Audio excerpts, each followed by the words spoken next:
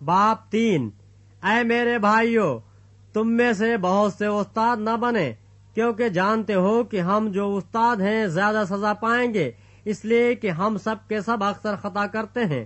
कामिल शख्स वो है जो बातों में खता न करे। वो सारे बदन को भी काबू में रख सकता है। जब हम अपने काबू करने के लिए घोड़ों के मुंह में लगाम दे देते हैं तो उनके सारे बदन को भी घुमा सकते हैं। देखो, जहाज भी अगरचे बड़े बड़े होते हैं और तेज हवाओं से चलाए जाते हैं, तो भी एक निहायत छोटी सी पतवार के जरिए से माझी की मर्जी के मुआफिक घुमाए जाते हैं।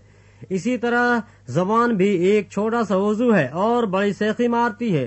देखो, थोड़ी सी आग से कितने बड़े जंगल में आग लग जाती है।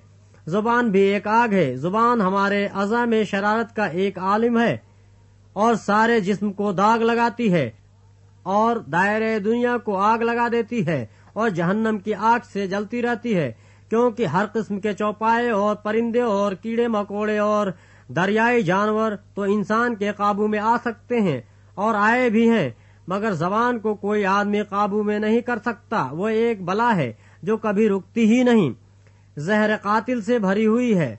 इसी से हम खुदावंद और बाप की हम्द करते हैं और इसी से आदमियों को जो खुदा की सूरत में पैदा हुए हैं बद्दुआ देते हैं। एक ही मुंह से मुबारक बाद और बद्दुआ निकलती है। ऐ मेरे भाइयों, ऐसा न होना चाहिए।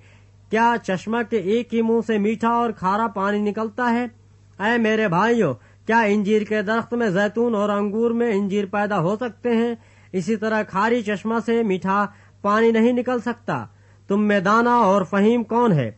जो ऐसा हो वो अपने कामों को नेक चाल चलन के वसीले से उस हिल्म के साथ जाहिर करे जो हिकमत से पैदा होता है। लेकिन अगर तुम अपने दिल में सख्त हसद और तफरके रखते हो तो हक के खिलाफ न सेखी मारो न झूठ बोलो। ये हिकमत वो नहीं जो ऊपर से उतरती है, बल्कि दुनवी और नफसानी और शैतानी है। इसलिए कि जहाँ हसद और तफरका होता है वहाँ फसाद और हर तरह का बुरा काम भी होता है।